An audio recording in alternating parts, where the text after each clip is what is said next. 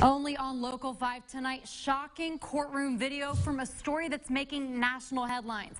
A man this week locked up for nearly 2 decades for a hate crime in Iowa after stealing and burning an Ames church's pride flag in June, all while proudly confessing his hatred for the LGBTQ community.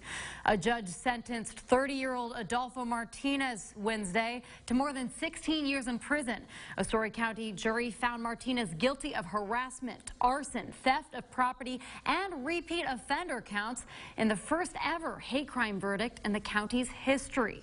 Tonight, we bring you exclusive video from that sentencing, the reaction from the church's pastor after Martinez called her out directly in court.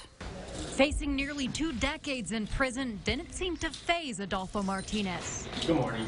At his sentencing Wednesday, looking directly into our camera and waving. It's the same confidence he showed at his November trial, admitting he committed crimes of hate with a clear conscience. And I'm not defending my innocence. I did that knowingly, willingly, and intentionally, and go ahead and act deliberately. Wednesday, the courtroom watched in silence as Martinez turned to the church's pastor. I didn't even know who you were. And doubled down on his decision to steal and burn her church's pride flag in June, saying, quote, she should know better than to be gay. Do I hate her? No, but she should know better. The word of God speaks for itself. The LGBT community is an insignificant fraction of the big picture. I'm heartsick to know that there is a church that taught him to speak that way about LGBTQIA people. Pastor Eileen Gebbe says she's grateful the Iowa justice system chose to protect her rights as an openly gay woman. The judge ordering Martinez the maximum prison sentence. I think that you need to go to prison for as long of a period of time as possible in order for our community to be protected. But Martinez promised to see Gebbe when he gets out. Bye, man. Have a good one. I'll see you when I get out. Still struck her to her core. That there's fear. I had a fear response to that. Gebbe's fear is the reason Story County Attorney Jessica Reynolds chose to prosecute Martinez's actions as hate crimes, even though she says many people still don't understand her decision. I, like you, have received a lot of comments about that where people misunderstand that distinction. After Martinez was convicted in November, several of you wrote to Local 5 and said you thought the punishment might be too harsh, asking if an American flag was burned, would that be considered a hate crime?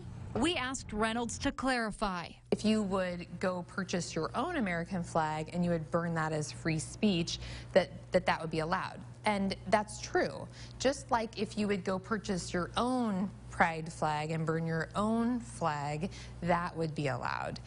However, when you're burning someone else's property, there's a crime right there. But then when you're burning their property because they are a protected class, that is a hate crime. That's the difference and distinction. Pastor Gebbe says her faith in God allows her to forgive Martinez. My faith relieves me every day of the burden of hatred.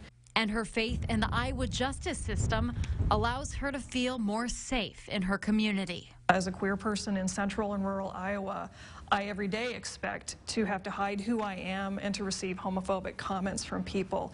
And here I sat in a courtroom representing my community, and that courtroom said, this is not okay. And it was an astonishing feeling. Martinez lawyers did not argue any type of mental health defense.